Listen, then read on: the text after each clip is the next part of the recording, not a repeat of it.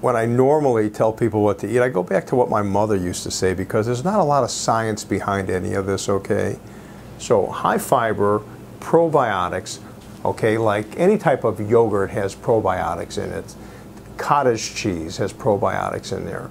Lots of grains, which are fiber, vegetables as well, okay? Processed fats are no good. Colas are terrible. Sweets, moderation. Not a lot of fatty meat. Fish is great. Fish is absolutely great. Chicken's good as well. Chicken white meat is probably better than dark meat, okay? The best thing to drink is water. Water.